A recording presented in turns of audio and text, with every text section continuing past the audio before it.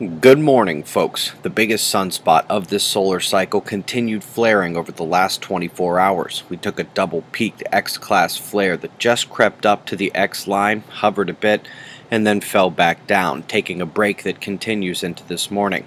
Just as with the previous flares, there was no significant CME to this one, no major ejecta, and no danger to Earth. In fact, as that sunspot turns away, we'll focus more on the incoming coronal hole down south. Negative polarity of fairly good size, easily visible in 211 angstroms with some thin dark plasma filaments turning in behind it. The much bigger filament is up north. That large dark rope is well over 100,000 kilometers long, needs to be monitored. The sunspot situation is this: big group turning away with a split developing in the main trailing negative umbra and perhaps some positive intrusion in the middle. The delta spot with magnetics mixing is still quite strong, and more flares should probably be expected as it exits the disk. Sunspots trailing the big active region are smaller and lacking any real complexity. Solar wind density in orange, with some spikes the last few hours which kept our magnetosphere from calming completely, just below unstable perturbations now. We took a gamma ray burst from Aries this morning, first one in 4 days. Folks, most of the time our ionospheric delay looks like this, but every so often a spike off the charts occurs, and it's into white, like last night near Hawaii. Speaking of which, the volcano there is increasing in activity and still a concern for nearby residents. This USGS feed shows the activity.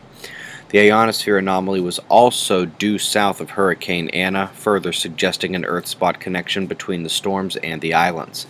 But before coming back to the storms, I've linked this from the Weather Channel. Beautiful billow clouds seen from all over the place. Not as mortifying as those undulatus asperatus clouds, but still a nice rare sight.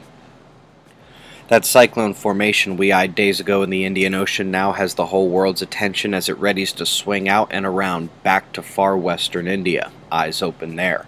Back to Hurricane Anna, north of Hawaii, and ready to shoot right at the southwest Canadian coastline, hopefully without triggering Earth spot seismicity.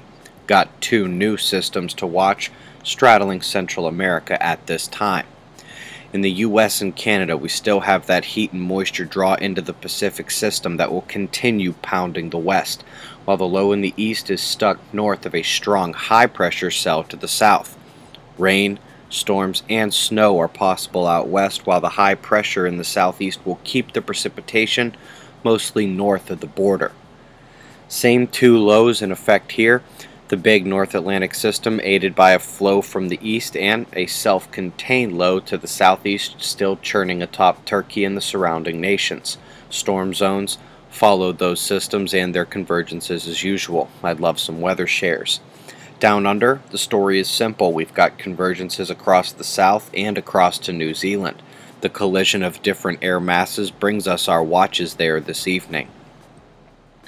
Mobile Observatory Project is in Little Rock, Arkansas today from 3 to 5 p.m. at the Museum of Discovery. Details and our full tour schedule can be found at observatoryproject.com. Helio Viewer still lagging, so we're at SDO for shots of our star to close. It's 6:35 a.m. Eastern Time, 5:35 a.m. local. That's the news. Eyes open. No fear. Be safe, everyone.